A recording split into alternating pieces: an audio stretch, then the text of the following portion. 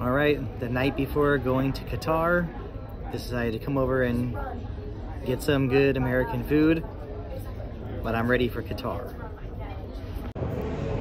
Just enjoyed a burger. Now I got a new microphone. Hopefully this won't be much better than the other one I've tested out recently. Basically all packed and ready to go.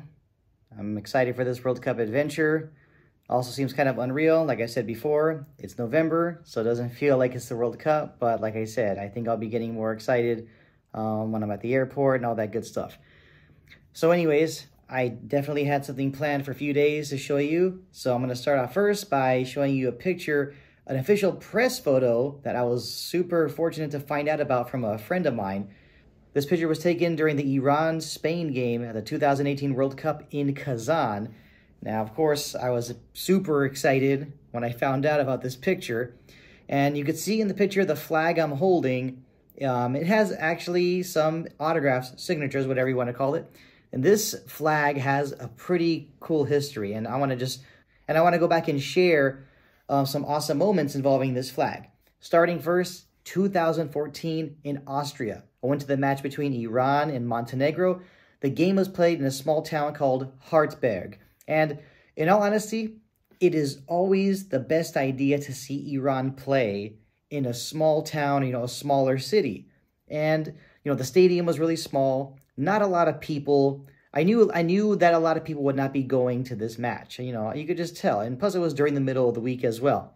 I remember being one of the first fans at the stadium. I was there, holding, here's the flag. Obviously, I'm not going to unfold it all because it's huge, but I was standing on the rock, holding the flag up really high, welcoming Team Melli when they arrived on their bus. It was really cool. Got to shake hands with Carlos Queiroz as well. Awesome experience. And another great thing about this game is that it was this day between, when Iran played Montenegro, Sardar Azmoun made his debut for Iran.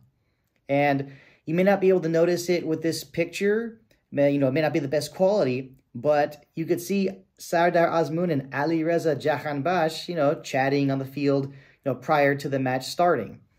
And after the match, I got the opportunity to take a picture with Reza Ghoochannejhad. And yes, he did also sign my flag. So, awesome experience. The game ended 0-0. Obviously, it would have been nice to have something to cheer about in terms of a goal and all that. But getting to meet Reza Ghoochannejhad and take a picture with him and get his autograph as well, that was worth it. Definitely well worth it. Next, 2 years later, I saw Iran play against Macedonia in Skopje. It was that friendly game when Sardar Azmoun scored a hat-trick. Iran won 3-1. Perfect game to go to as well.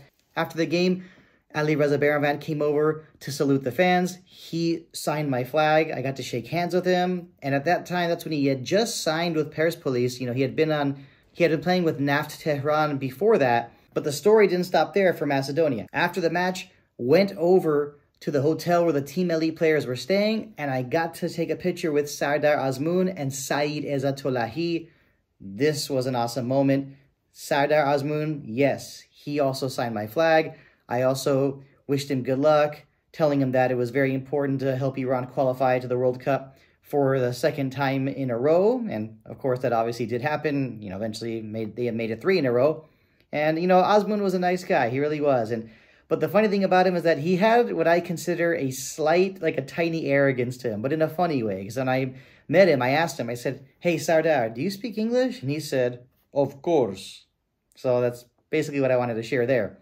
Next, 1 year later, I was working for a soccer club in Southern California, and the owner of the team was friends with a legend of Iranian football, Ahmad Reza Abedzadeh. So, of course, I got over there to that practice field as soon as possible, and I got to shake hands with Abedzadeh. Yes, he also signed my flag, so it was an honor to shake hands with Ahmad Reza Abedzadeh, the Eagle of Asia. That's pretty much all I got to share involving this flag. Like I said, I've had this flag for a long time. It's easily my favorite piece of Team Melli memorabilia. I mean, I've taken it everywhere with me, and yeah, it's been through a lot. So I hope you like this story about the flag. I just also want to add that I'm ready for the 2022 World Cup. So I am going to have to wrap up this vlog in just a little bit. I am pretty tired. I do need to get some rest. It's going to be a very, very long flight tomorrow. In terms of what to expect from Team Melli at the World Cup, it's going to be tough. And, recently I've been going back and forth from feeling optimistic to being, not so sure. But I am feeling optimistic. I think the boys will play hard. And I'm looking forward to having something to cheer about. Appreciate you all tuning in for these vlogs. And looking forward to sharing more with you when I get to Qatar.